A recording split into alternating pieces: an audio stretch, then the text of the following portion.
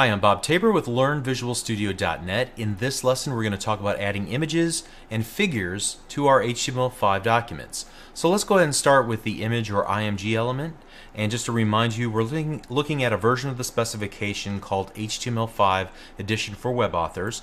And I'm just going to scroll down to remind us that we're searching on the table of contents. I'm going to hit Control F on my keyboard to bring up the Find toolbar. I'm going to type in the IMG, and that'll bring us to a section of the table of contents specifically related to the image. Notice that unlike many of the elements that we've looked at up to this point, there's a lot to the image, as we can see clearly from the amount of the indentation levels, the amount of content that is contained inside of the IMG element. But let's go ahead and just open it up in a new tab. You can see there are a number of attributes that are specific to the IMG control, like the alt and the source, and we'll talk about those in just a moment. In its basic form, you simply need the following to define an image. So the IMG source attribute equals and then the alt attribute equals. So it simply has two requirements: a valid source attribute that points to an image file using a URL, and then an alt attribute which describes the image for those who can't process image or those who have image loading disabled. So here again, a nod to screen reader software for those who have limited or no vision capabilities. The alt value would be read aloud in these cases, describing the content of the image to that person that's visually impaired. There are other optional attributes allowed in HTML5, including a width and a height, for example, allowing you to specify the image's width and height in pixels. Now, here's where the presentation overlaps with semantic meaning. I would recommend that you handle the sizing of your images purely in CSS. However, you're going to see plenty of people defining image elements with width and height, and certainly it is allowed.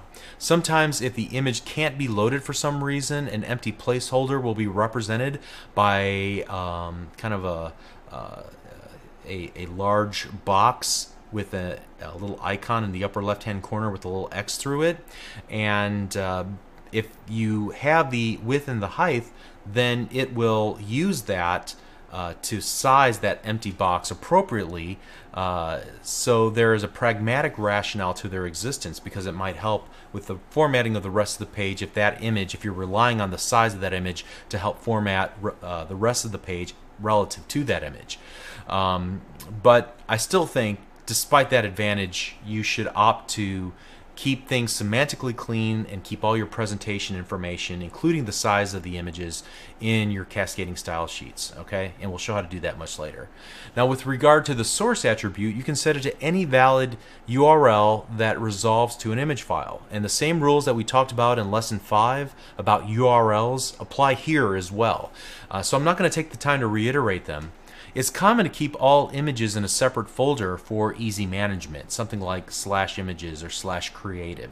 Just keep in mind then that most likely you'll see something like this whenever you're looking at other people's source code. So src attribute equals images /my.gif, or source equals ... remember that means go to the parent directory, and then the images directory my.gif, okay? Now, moving on, in some cases we want to use an image in an academic context where it's important to annotate the source or provide a caption and then reference the specific image or textual resource like a table or a quote in a paragraph. In those cases, you can use the figure.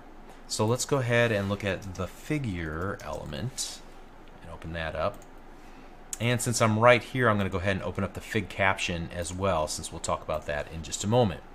So if you take a look at, first of all, you can see the figure element represents some flow content optionally with a caption that's self-contained. It's typically referenced as a single unit from the main flow of the document.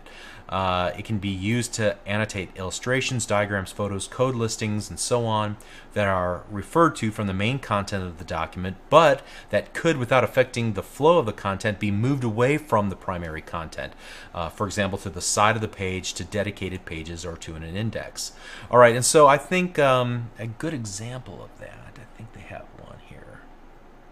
Okay, so you can see on screen that I have a snippet out of an HTML page with image source equals welcome.jpg, and then I create a fig caption, and we'll talk about that in just a moment. But the figure is the collection of the image itself as well as a caption in the fig caption. So let's go ahead and take a look at that. We already had the web page open. You can see the fig caption represents a caption or legend for the rest of the contents of the fig caption element's parent figure element. So basically just a caption or a legend for the contents inside or in the remaining portion of the figure that's apparent to the fig caption. Alright, in this case we just happen to have something called a caption for the image, and then I have some small copyright information as well.